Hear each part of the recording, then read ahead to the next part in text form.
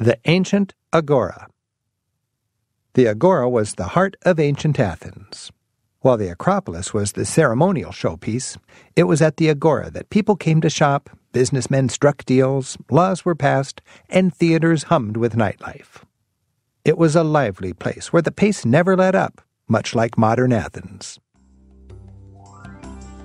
Hi, I'm Rick Steves. Thanks for joining me on this walk through the ancient Agora. On this 1-hour walk through the Agora, we'll see, well, frankly, what we see today is largely just a humble field of rubble.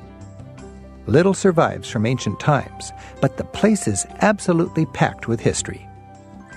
We'll visit one of Greece's best-preserved temples. We'll see a rebuilt stoa and tour a fine museum that highlights the origins of democracy. The Agora of today is a quiet, uncrowded spot nestled in the shadow of the Acropolis. It's an evocative place to wander in the footsteps of great Athenians and get a feel for the civilization that inspired the Western world.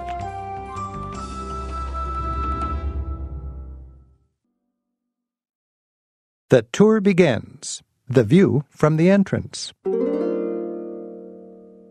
Enter the site from the main entrance located on Adrianou Street. The closest metro stop is Monastiraki. As you enter the Agora, find the diagram. It's posted at the top of the ramp. The diagram shows the Agora as it looked at its peak. Stand here, look out over the expanse of ruins and trees, and let Rick get you oriented. Thanks, Lisa. This overgrown field was once the center of Athenian life. The word agora means gathering place, but you could call this space by any of the names we typically give to the busiest part of a city: downtown, main square, forum, piazza, marketplace, commons, and so on. The Agora began as an open marketplace nestled at the base of the Acropolis. Over time, the open square was gradually filled in with buildings, statues, and fountains. Today, it's a maze of ruins, the remnants of many centuries of buildings.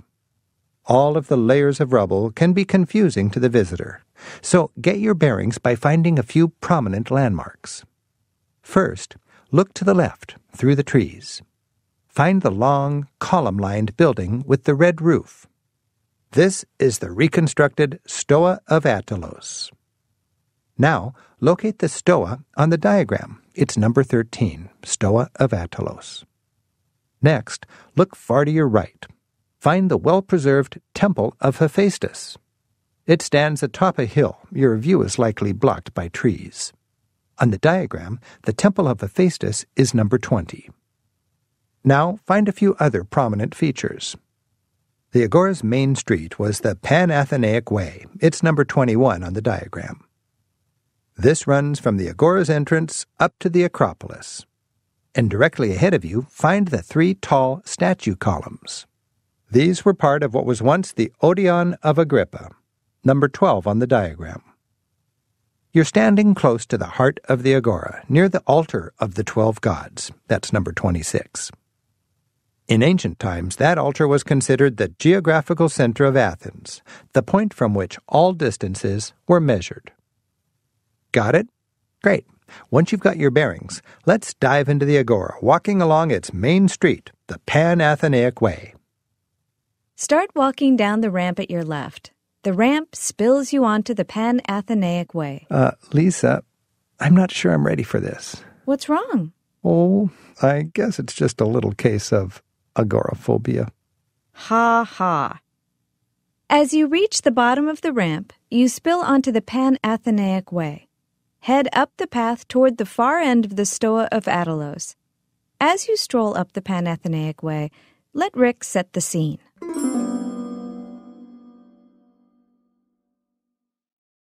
The Pan-Athenaic Way, Athens' main street. Imagine walking through the Agora along its main street in ancient times.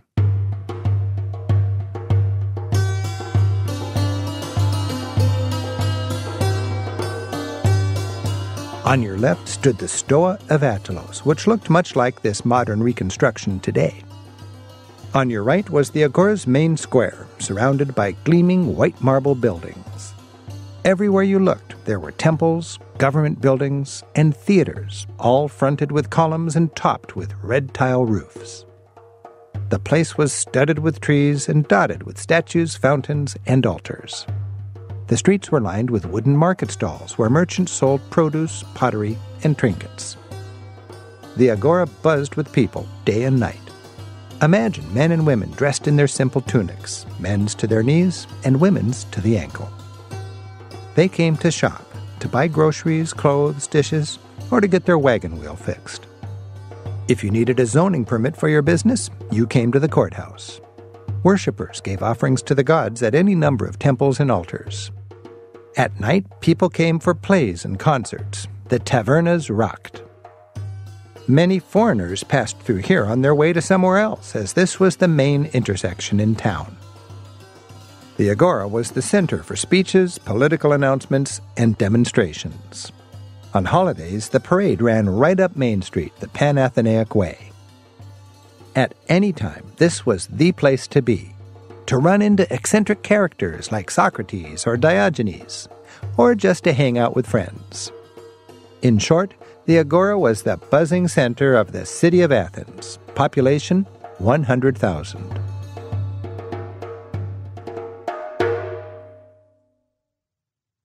Now turn your attention to the Stoa of Attalos. Again, that's the long building lined with columns on your left. Continue making your way to the Stoa's entrance, located at the far south end.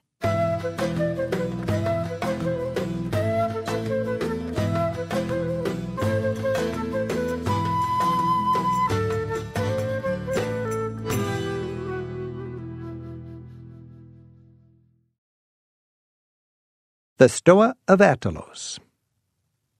This Stoa was an ancient shopping mall. It was originally built around 150 BC by King Attalos II of Pergamum, in modern-day Turkey. Though he was not a Greek, Attalos was, like so many other ancient people, fascinated by Greek culture.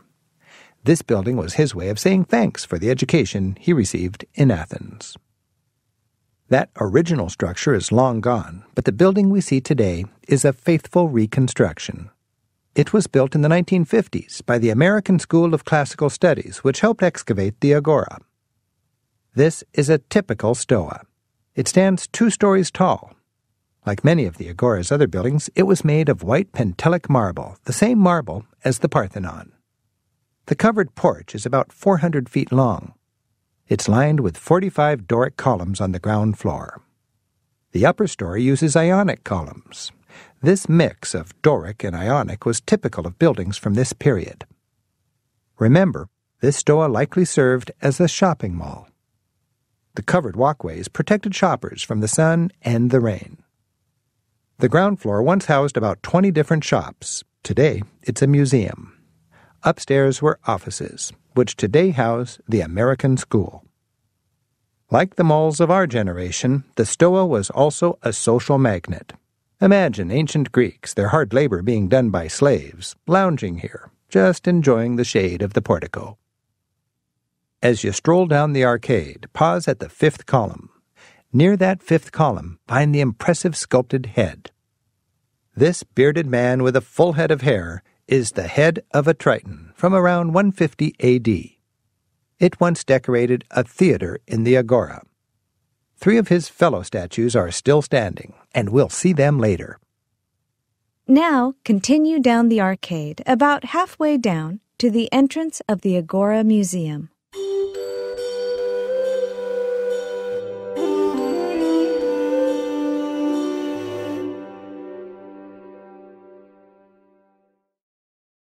The Agora Museum. The Agora itself is mostly ruins, but the excellent little museum displays some choice rubble that helps bring the place back to life. Entering, you'll see that the museum's modest but engaging collection fills a single long hall. Start in the corner and locate a photo from 1952. The photo shows this spot before the Stoa was reconstructed. As you stroll down the hall, the museum's collection is well described and laid out chronologically from 3200 BC. Along the left side of the hall, big panels show the Agora and the Acropolis during each age, allowing you to follow their physical evolution. The first few cases show off jars from various eras. Pottery was a popular export product for the sea-trading Greeks. Most pottery is painted red and black, but the exhibit shows how pottery evolved over time.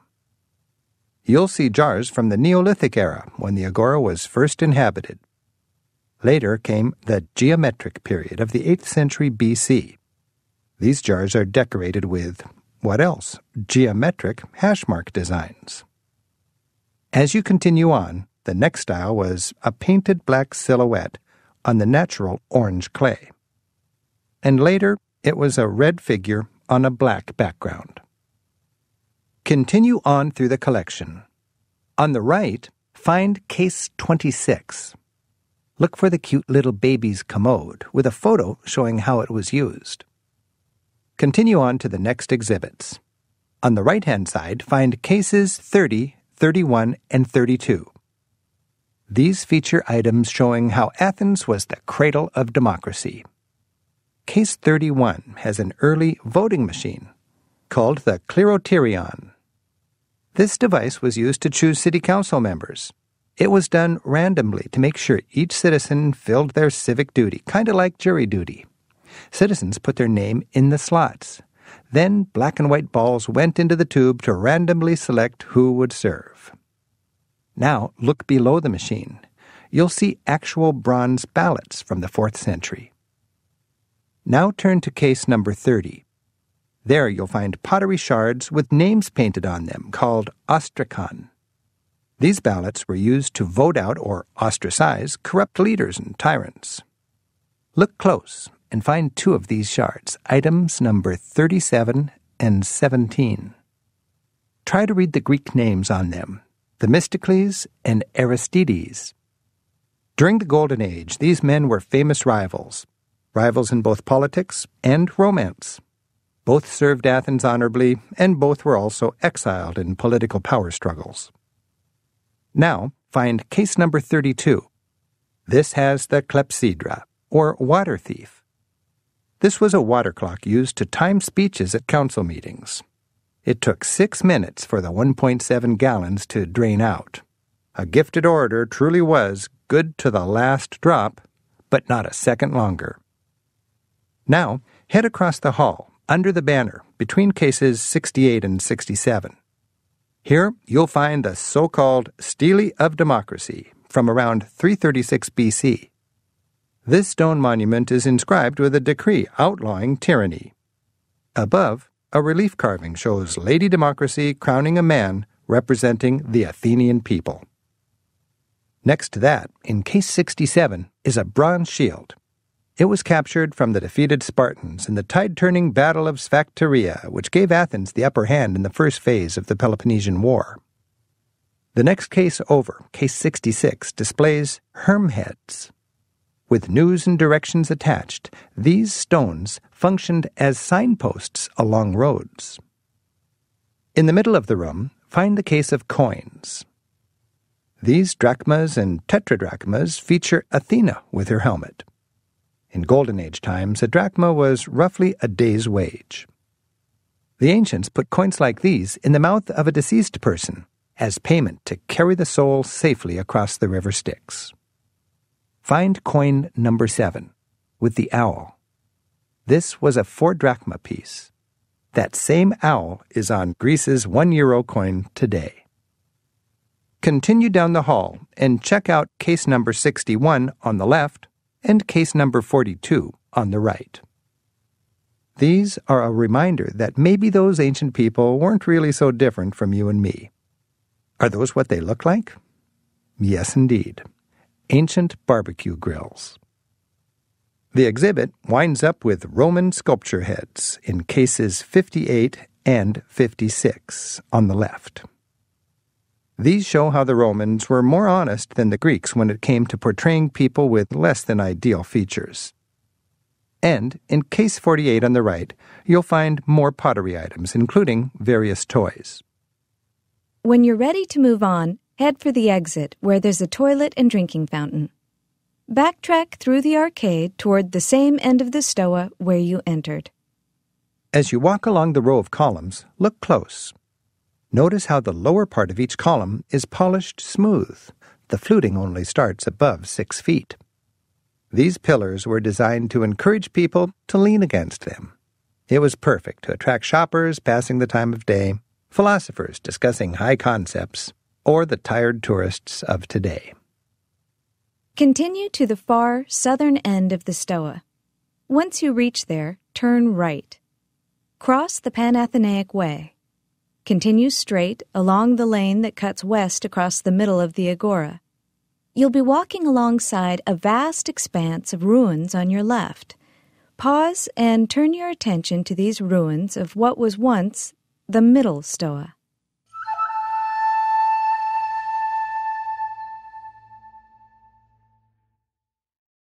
The Middle Stoa. This long set of ruins stretches clear across the Agora. It served as a big mall of shops and offices for busy Athens. It looked something like the reconstructed Stoa of Attilos that we just saw. It was long and narrow, about 500 feet long by 60 feet wide. Looking closely among the ruins, you can probably make out 2 long lines of stubby column fragments. These columns once supported the roof. You'll also find a few stone steps and, at the far end, some of the reddish-colored blocks from the foundation.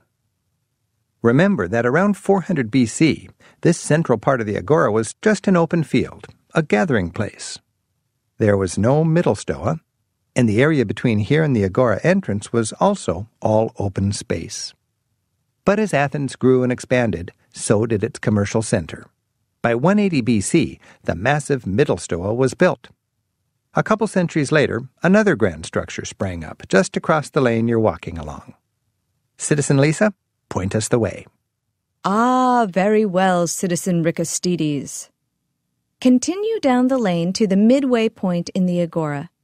Just before the wooden ramp, you'll come across a huge white fragment of stone. It's the frilly upper cap, or capital, of a column.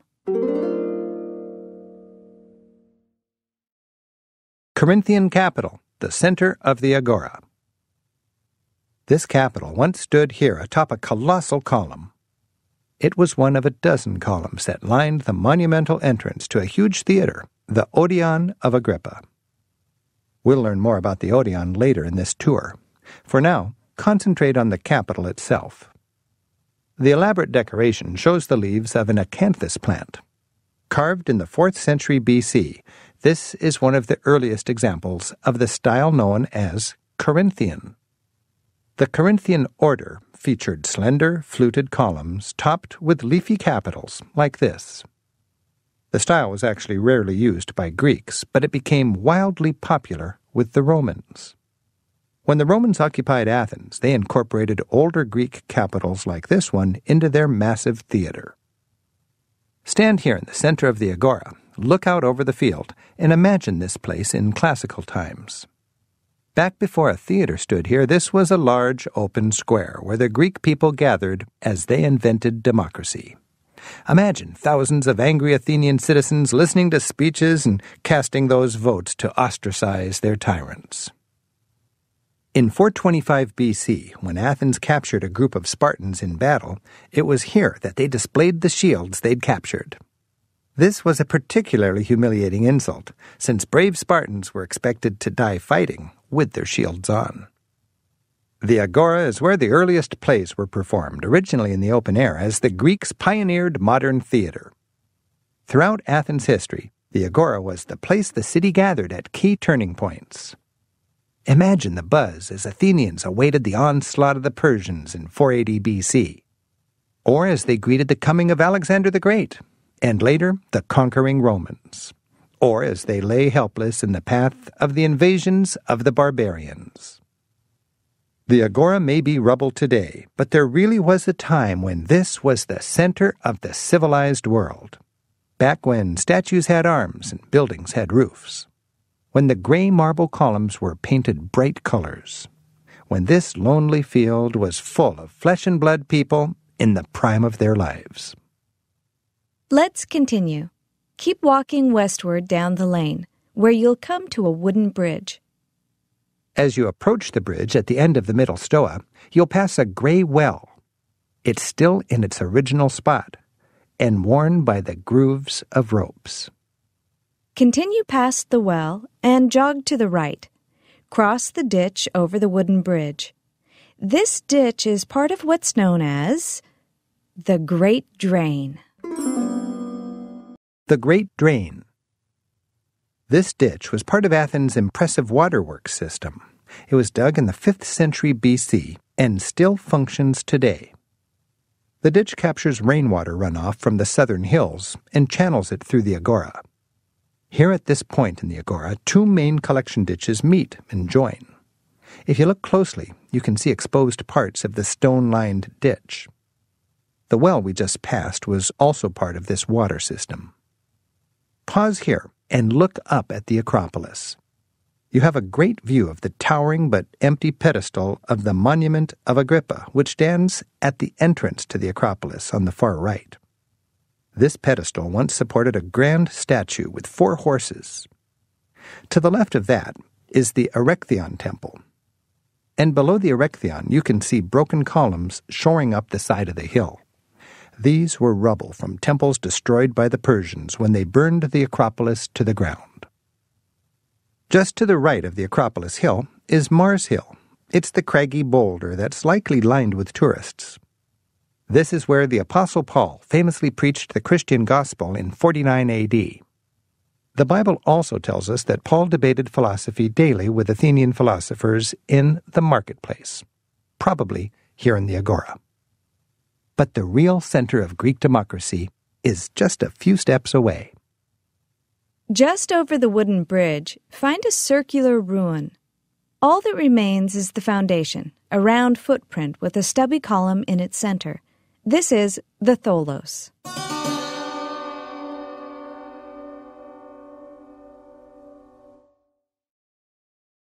The Tholos. This rotunda-shaped building housed Athens' rulers. It was built around 465 BC, right at the dawn of the Golden Age and of Athenian democracy. It was a round structure, about 60 feet across, and was originally ringed with 6 Ionic columns. Topping it was a cone-shaped roof. In the middle of the building once stood an altar. The spot is marked today by the broken column. The Tholos was the center of Athenian government. It was the headquarters, offices, and meeting hall for the city's 50 ministers. They also lived and ate here, since the law required that at least a third of these ministers be on the premises at all times. The Tholos housed the official weights and measures. By law, any shopper here in the Agora could stop in here and use these to check whether a butcher or tailor was shortchanging them. The Tholos was a kind of temple to democratic rule. The altar in the middle, where the column is now, once held a flame that was always kept burning. This represented the hearth of the extended family that was Athens. The city may have been governed from here, but the fundamental unit of Athenian democracy was the citizens themselves.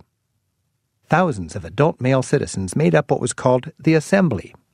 They gathered periodically, either in the Agora or on the Pnyx Hill, to choose 500 city council members. The council members, in turn, chose 50 ministers who ran the day-to-day affairs. The 50 ministers governed from the Tholos, while the 500 met in a large hall next door called the Boulaterion. Athens had a direct democracy, not a representational one like modern America. That meant that all laws had to ultimately be approved by the entire assembly, and that consisted of every free adult male citizen. Our next stop is the big temple atop the hill. Beyond and above the Tholos is the hill-capping temple of Hephaestus. To reach it, find the steps to the left of the Tholos. Climb these steps. This puts you on a path that winds to the right through the trees to the temple. Along the way, there's a nice viewpoint with a chart. Enjoy the panorama, then continue on. We'll see you at the Temple of Hephaestus.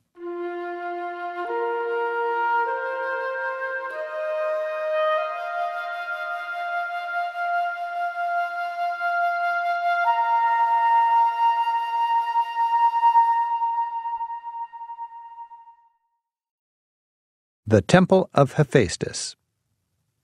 One of the best preserved and most typical of all temples, this is textbook Golden Age architecture. Started in 450 BC, it was built at Athens' peak. This temple was a vital part of the massive reconstruction of the Agora after invading Persians destroyed the city in 480 BC. It's a classic peripteral or peristyle temple.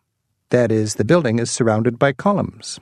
There are 6 columns on each end and 13 on the long sides. That's counting the corner columns twice. The temple is only about half the size of the Grand Parthenon and much less decorated with sculpture. Like the Parthenon, it's made of Pentelic marble. Also like the Parthenon, it's in the Doric style. The columns are sturdy with no base and are topped with simple capitals.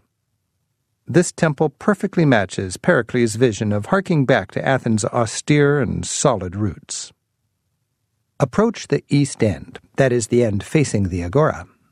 This was the temple's entrance. Above the entrance are scenes of the legendary hero Theseus battling his enemies. Though it's not depicted here, Theseus would go on to slay the bull-headed Minotaur of Crete. This toppled the king of Crete, thus freeing Athens. The temple was dedicated to the god Hephaestus, the blacksmith god. Worshippers would enter the temple through the 6 columns here into a covered portico. Continuing inside, they'd pass into a 3-sided alcove called the pronaos, or pre-temple. From there, they'd continue into the central hall, or cella.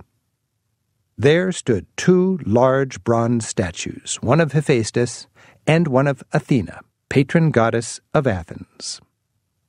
Now, circle the building and check out more of the carved reliefs, the frieze and metopes that run around the upper part of the building. You'll notice the reliefs are only partly done. Some panels were left unfinished. Others may have been left intentionally blank to display paintings. A few panels have been removed and put in the Agora Museum. It's interesting to note that the temple, begun in 450 BC, wasn't completed and dedicated until 415 BC. Work went slowly here to give priority to building the more illustrious buildings atop the Acropolis. At the back end of the temple, the frieze depicts another mythological battle. The Lapith tribe of humans is celebrating a wedding, when suddenly a rowdy gang crashes the party. It's a band of rude centaurs, half man, half horse, and completely horny. They try to carry off the human women, but the Lapiths fight them off. The other scenes around the building are harder to make out. They may depict Hercules and his labors and deification. Other panels may show the birth of Athens' legendary early king, who was the son of Hephaestus. These scenes would have reminded ancient Athenians of their roots, born from the gods themselves. According to legend, Hephaestus, the ugly club-footed god, tried to woo fair Athena. When she rejected his advances, he tried to rape her. In the scuffle, Hephaestus spilled his semen on the ground, which instead impregnated Gaia, the goddess of the earth. And so the city of Athens was born in some weird and symbolic way from the earth, from Hephaestus, and from Athena, the goddess of wisdom. Through the ages, this well-preserved temple has remained dear to the hearts of Athenians. In late antiquity, they admired the carvings of the legendary hero Theseus and mistakenly believed the temple once held his remains. The temple was nicknamed the Thesion. In medieval times, the temple was converted into a church dedicated to Greece's patron saint, St. George. Those Christians added the coffered ceiling that survives today inside the east end. Even during the years of Muslim occupation, Christian worship continued here, though services were allowed only once each year, on St. George's Day. In more recent times, archaeologists have protected the structure, one of Greece's best Doric buildings. For 2,500 years, as pagan temple, Christian church, and classical icon, the Temple of Hephaestus has been an element of continuity, linking modern Athens with its classical past. From the Temple of Hephaestus, we'll descend back into the Agora. Start at the temple's entrance, the east end. With your back to the temple, find the path on the left that leads down the hillside into the Agora. start strolling down toward the base of the hill. As you're walking, think of all the famous Athenians who graced the Agora within the space of just 2 or 3 generations. Socrates, the father of Western philosophy, spent much of his life simply hanging out right here. He stopped passers-by, asking them probing questions about the meaning of life and urging them to know thyself. Socrates was eventually arrested and charged with corrupting the youth. He was tried and sentenced right here in the Agora. Socrates' disciple, Plato, also spent time teaching in the Agora, as did Plato's disciple, Aristotle. The playwright, Aristophanes, used the Agora as a setting for many of the scenes in his plays. His colleague Sophocles also spent time here. And all the major Greek plays would have been performed right here, either in the open air or in theaters. Diogenes, the famous cynic, lived here in the Agora, surviving basically as a homeless person. He shocked Athenians with his anti-materialistic and free lifestyle. He lived in a wooden tub to show his disregard for material comfort. He masturbated openly to prove how simply one's desires could be satisfied. And he famously wandered the Agora with a lighted lamp in the middle of the day, looking for one honest man in the corrupt city. According to legend, Alexander the Great was intrigued by this humble philosopher who shunned materialism. One day, Alexander stood before him and said, "Diogenes, I'll give you whatever you want. What would you like?" History's first hippie looked at the most powerful man on earth and replied, "Please, get out of my sunshine." Right on, Diogenes. Continue down the hillside until you reach an intersection at the base of the hill. Look around for a statue atop a pedestal. This is the headless statue of Emperor Hadrian.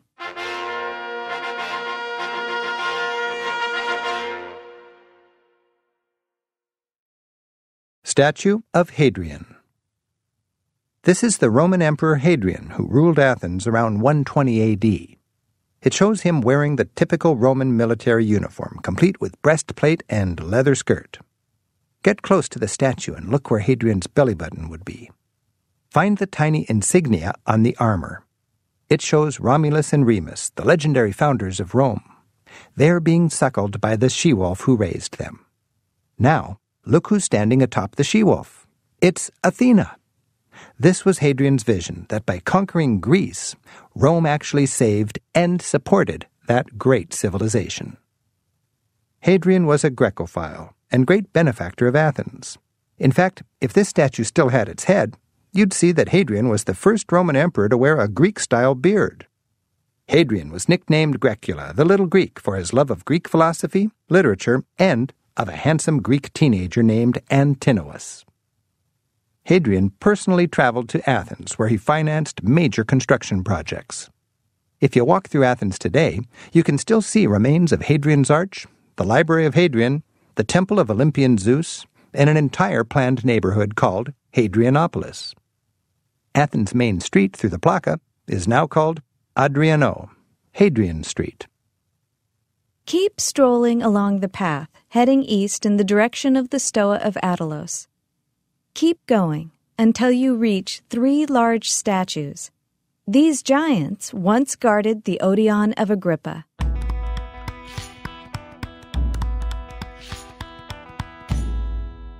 The Odeon of Agrippa. The Odeon of Agrippa was an ancient theater. It was once fronted by a line of 6 colossal statues which functioned as columns. Of these, only 3 survive, along with an empty pedestal. The head of a 4th statue is preserved in the Stoa of Attalos. We saw that earlier. Of the statues that remain here, 2 are meant to be tritons. They're the ones with fishtails. The other monster has the tail of a snake. The Odeon was the centerpiece of the Agora during the Roman era. A plaque explains the history of this building. If you recall, during the Golden Age, this site was simply open space in the very center of the Agora. But when the Romans conquered, they built this theater for plays and concerts. It was constructed in the time of Caesar Augustus, around 15 B.C. It was a popular place both for the theater-loving Greeks and their Greek culture-loving Roman masters. The theater stood 2 stories tall and was built into the natural slope of the hill. Originally, the main entrance was on the opposite side, way up near the middle stoa, which we saw earlier. Patrons walked in through monumental columns topped by Corinthian capitals, like the one we saw earlier. As they entered the auditorium, they were at the top row. They could look down at the stage, ringed with 20 rows of seats. The place could seat 1,000 spectators. Overhead, the glorious roof spanned 82 feet with no internal support columns. In its heyday, Athenians might have enjoyed lute concerts, poetry readings, and plays by Aristophanes, Euripides, and Sophocles. The less sophisticated Romans probably flocked here for more lowbrow entertainment. The giant statues actually date from a later period.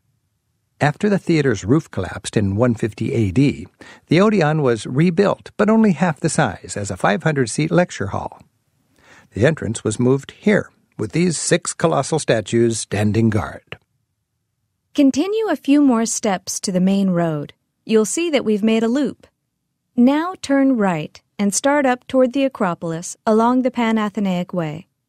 Our next stop is a couple of 100 yards ahead, past the Stoa of Attalos. Continue up the Panathenaic Way past the Stoa of Attalos. Along the left-hand side of the Panathenaic Way are several crude walls and column fragments.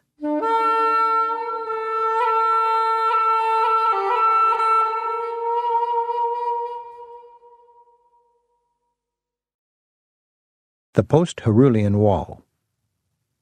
This wall marks the beginning of the end of classical Athens.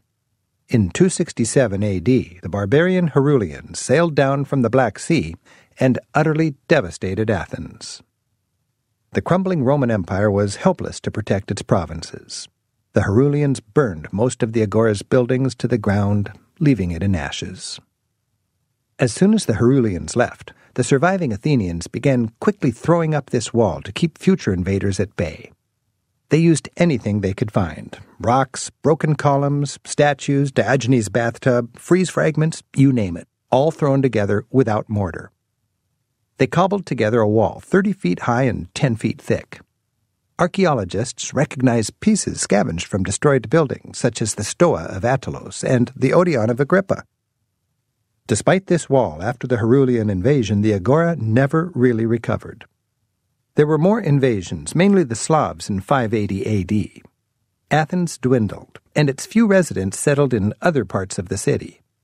By 700, this area had become a virtual ghost town located outside the city walls, exposed to bandits and invaders. Only the hardiest souls used it as a residence. The Agora was cannibalized by the Athenians themselves as a quarry for pre-cut stones. It's no wonder so little survives today. After the barbarians came the Christians. On the right is the little church of the Holy Apostles.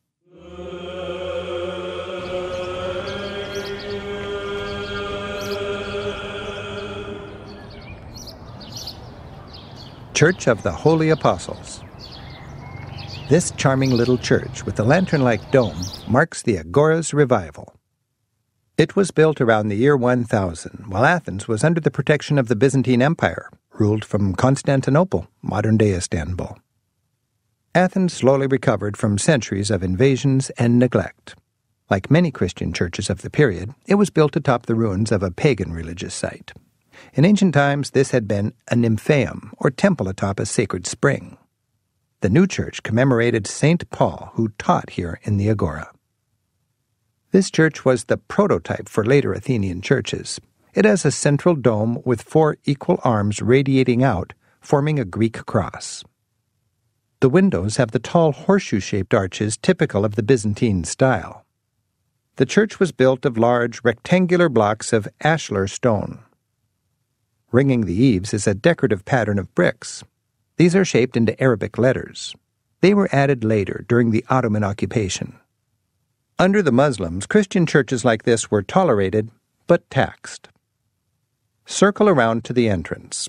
By the way, notice that the narthex, or entrance hall, spoils the original 4 equal arms. The narthex was added later. End your tour by continuing up the Panathenaic Way, climbing to the south exit gates.